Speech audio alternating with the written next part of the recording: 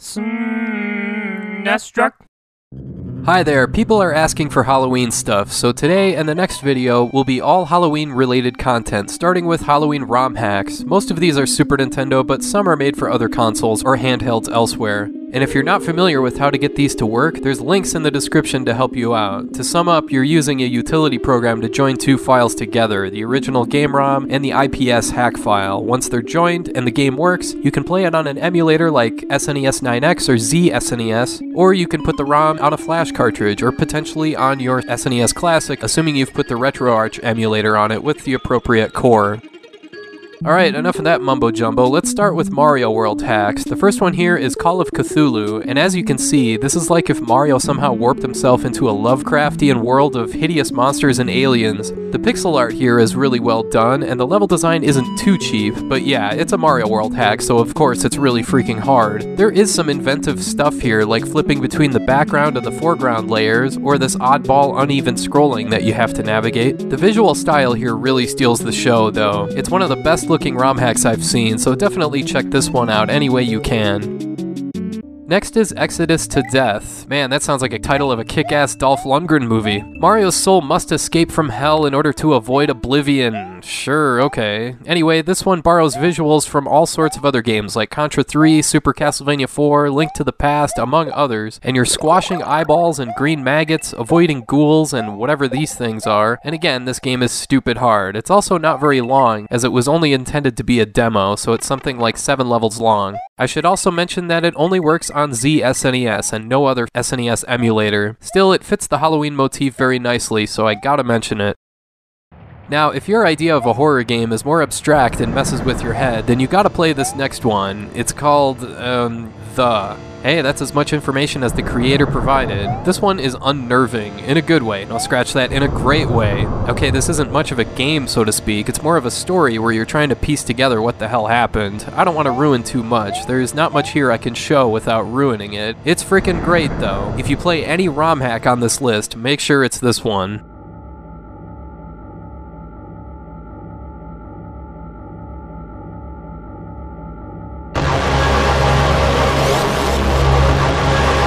Whoa, what the hell was that? Anyway, moving on, of course I have to mention all the different Super Metroid hacks. These games are just plain creepy on their own any time of year, and I've already gone over most of these in past videos. There's Super Zero Mission and Hyper Metroid, both traditional hacks that see Samus exploring newly designed levels and worlds with a fresh new look. There's Super Metroid Rotation, which is quite literally a Super Metroid rotated 90 degrees, and there's Super Metroid Redesign, which completely reinvents everything you knew about Super Metroid, using an entirely new physics system that makes gravity stronger. Those are the main 4 I'd go with. Just bear in mind that all 4 are really, really hard. Way harder than the regular old Super Metroid, but hey, they're plenty creepy.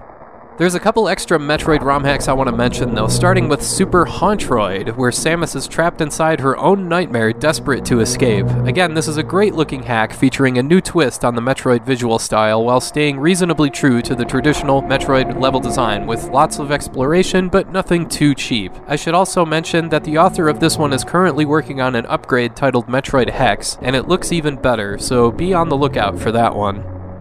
Finally, for Metroid, there's also a hack for Metroid Zero Mission for Game Boy Advance titled Metroid Spooky Mission. This is basically just Halloween-themed Metroid, and it's a little on the cheesier side, but it works just fine. The game doesn't take itself very seriously, which is a nice change of pace, especially for Metroid. I also liked this one because it was a Metroid hack that was both polished and not absurdly ridiculously difficult. So yeah, it's massive space pumpkins, it's spooky power-ups, it's Samus saving Halloween. If you're more into comical tongue-in-cheek stuff, then Zombies Ate My Neighbors should be up your alley. There's 3 pretty good hacks out there, and all 3 are essentially just more Zombies Ate My Neighbors. In fact, that's what one of them is called. Oh no, more Zombies Ate My Neighbors. There's also Zombies Ate My Neighbors the sequel, which is my personal favorite of the 3, and if you really want a challenge, there's brutal Zombies Ate My Neighbors. Bear in mind, these hacks were made by people who have played the original game to death. I'm talking hundreds of hours, so they've mastered the controls and are looking to create even more of a challenge. So all 3 of these hacks are ridiculously hard, especially brutal, but they are multiplayer, so you have the option of sharing your suffering with someone else. Super Castlevania 4 doesn't have very many ROM hacks, but there is one floating around out there called Other Castle, and alright, it's just okay at best. I will say, if you've played Super Castlevania 4 to death, you'd get a kick out of this one, but it's not the most polished hack out there, but it's also one of the few Super Castlevania hacks out there, period, so it's worth checking out just for that. Here's hoping more of these come along, and with a little more polish at that.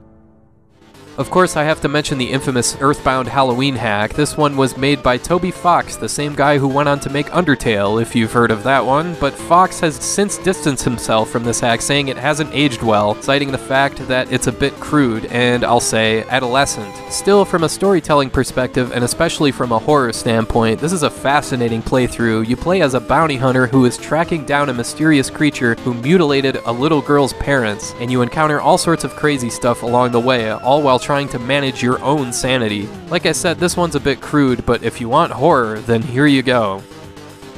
Last, I have to mention the infamous Sonic EXE series. This is an entire series of games that started out with the story of a teenager that discovers a strange mod of a PC port of the original Sonic game and sees all sorts of screwed up stuff. You play as Tails, Knuckles, and even Eggman, and Sonic is not happy with any of them, I would say. The website sonicexe.net has compiled the best games in the series, and even has many of them available to be played in your browser, so there's minimal setup if you're just playing on PC, which is nice. Bear in mind, some of these games aren't really games, so to speak, just creepy, weird-ass stuff happening. But if you want more of a game, then I would suggest Sonic Fear and Tails Doll.exe. That one keeps the same bizarre atmosphere, but is more of a game. Yeah, there's quite a bit of jump scare stuff, which some people may find cheap, but it's still crazy to see old 16-bit games we're all so familiar with being turned into whatever this is.